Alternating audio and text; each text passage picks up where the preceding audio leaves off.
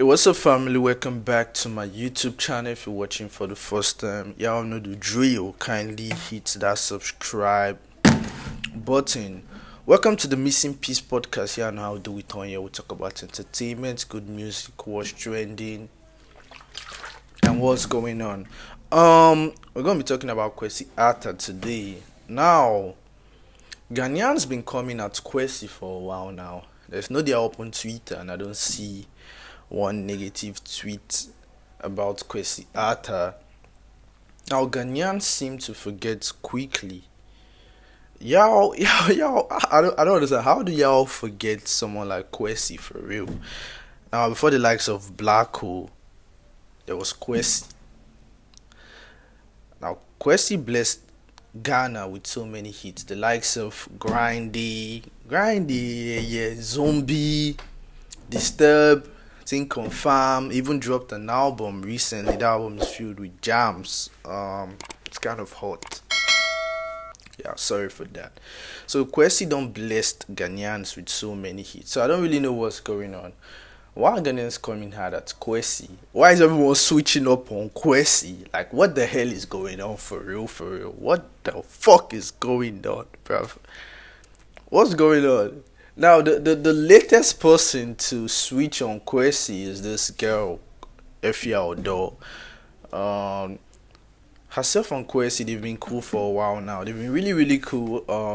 I think she was present on Kwesi's album release. You know, she was promoting the album for Kwesi. Kwesi even went to this interview. They asked him something about Efia Odo, and he actually replied in a very good manner. He spoke positively about her. You know, I remember that interview. But recently, she went to this interview and actually said she's no more the biggest fan of Kwesi. I don't know what the hell is going on. People seem to be saying, or people are actually saying she actually went ahead to say that because Kwesi was walking around with this new lady. I don't know who this lady is to Kwesi, but people actually feel like that's Kwesi's girl, you know.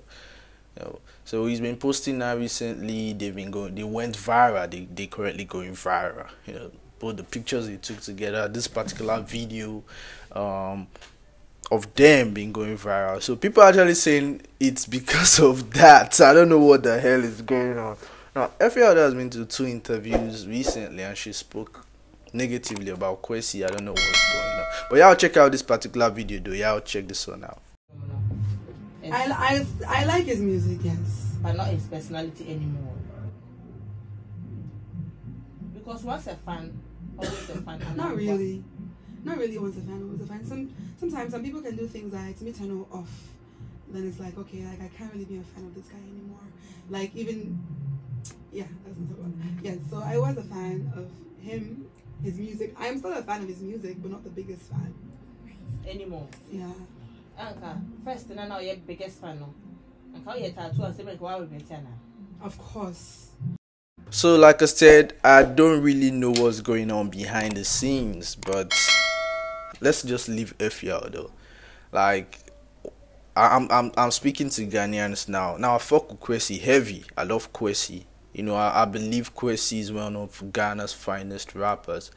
You know, the future, when you talk about the future of Ghana music, you talk about the likes of Kwesi, Blacko, Jackie, you know, and so on. You know, so Kwesi is still very young, like very, very young. So I don't know why Ghanaians are out there trolling him basically every day and, you know, speaking negatively about him. They did the same thing to Yao Tog. Like, Tog can't even put out a song without Ghanaians trashing the song. Tog will go out there and post a snippet, just a snippet. When I never even hear the song, when I never listen to the song, they never hear the song. They don't talk rubbish about the song already. So what the hell is going on? Why are Ghanaians so negative towards their own artists? It doesn't make no sense. They're so toxic towards their own artists, and I will never understand why. You know, just give Blacko like a year from now. I won't be surprised if Ghanaians start coming for him also. You know, if they can do this to Kwesi, who is extremely unproblematic. Kwesi doesn't trouble nobody, doesn't bother nobody. Man is just out there doing his thing, low key. You barely see him on social media.